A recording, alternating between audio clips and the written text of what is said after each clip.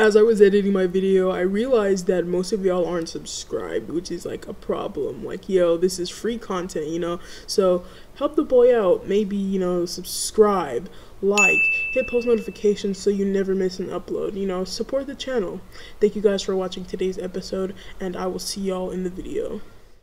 Yo, what is up, YouTube? It's your boy Weegeerblx. Today I'm with a friend of mine, ASU Elite. Y'all should check his channel. It's gonna be in the description.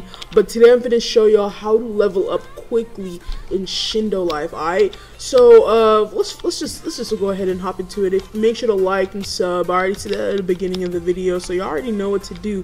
But anyways, let me go ahead and get right into the content. So first off, what you want to do if you're a Weeg, you know, you're new to the game. I get it. Alright.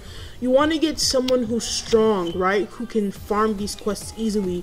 So you want to hurry up and get into a squad. So first, let's do squad. How are we going to get into a squad? You have to press squad. I forgot to do that. I ain't played this game in a while. Invite. So yeah, so invite is going to say invite me, and then what you're going to do is you're going to do accept, and then their name. Oh, why am I getting damaged? Oh, wait. Alright, bet. So now we're in a squad. So now that you're in a squad, there's EXP share. So when let's say that my friend here is the guy who needs leveling, which I'm pretty sure he doesn't if you see his rank. But let's say if he needs leveling, what you're gonna want to do is you want to let him set the quests while you go out and do the quest. Alright, and make sure that the person who's going out to do the quests can kill them in seconds. So for example, set a quest. So the person who's going to be leveling is going to have to leave the village so that the second a quest is set, you can go ahead and do it. And so you want someone who has a lot of power, who can like clap them in like seconds. Like, boom, that quest is over, I think. Oh, never mind. Alright, now it's over. So you know you don't want like the person doing the quest to be like some noob who, you know, takes a while to do it. You want someone who claps them in like seconds. Like when I say seconds, I mean like seconds. So, and also someone who can fly really helps too. I mean, I'm pretty good at, you know, tree jumping, so that helps as well. So find someone who's good at doing the quests, who can clap them in like seconds. Like I'm telling you, like seconds. Yeah. Ooh. My bad. You know, someone who doesn't take too long with killing everyone.